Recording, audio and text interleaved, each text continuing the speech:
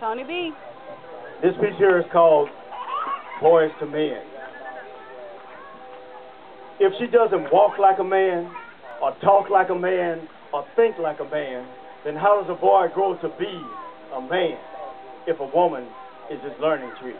If mama's the one making the money, cooking the food, buying his clothes, cleaning up after him, how does he learn that a woman's hands were not made to work hard all the time, and that a man should be the cornerstone for his family, for his neighborhood, for his community? Instead, with no real man examples to emulate, our boys are too often learning how women do things, absorbing female behaviors, being miseducated by the street as they buy into the false man BS masquerading in our music, in our movies. Then, with the primary adult males in their lives, the ones more interested in what's between mama's thighs, when they have all these shallow examples to draw from, what do you think these impressionable boys come to believe a man is? As they navigate concrete jungles, yearning to be Bogart tough, Scarface feared, and Frank Lucas cheered, these youngsters come early to the conclusion that the baring of teeth is not a smile, but a warning, mother.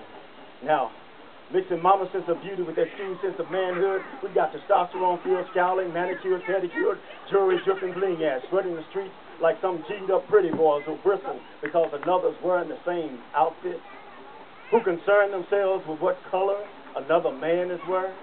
And what's with these pants below your tail? Is that your man thong thing? I'm sorry, but these things they're doing just ain't manly.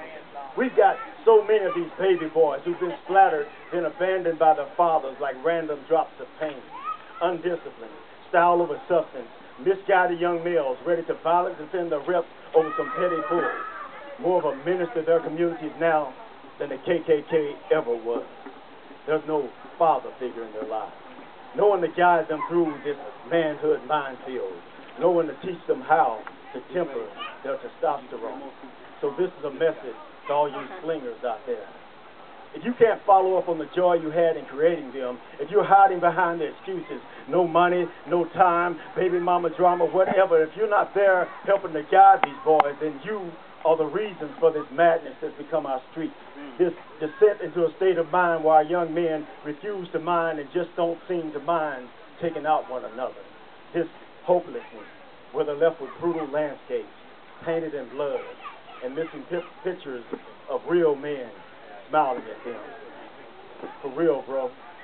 It takes a man to be a man and help his son become one. Remember that, be true to that, live that. My name is Tony B, and this man will always be father to his children. Thank you.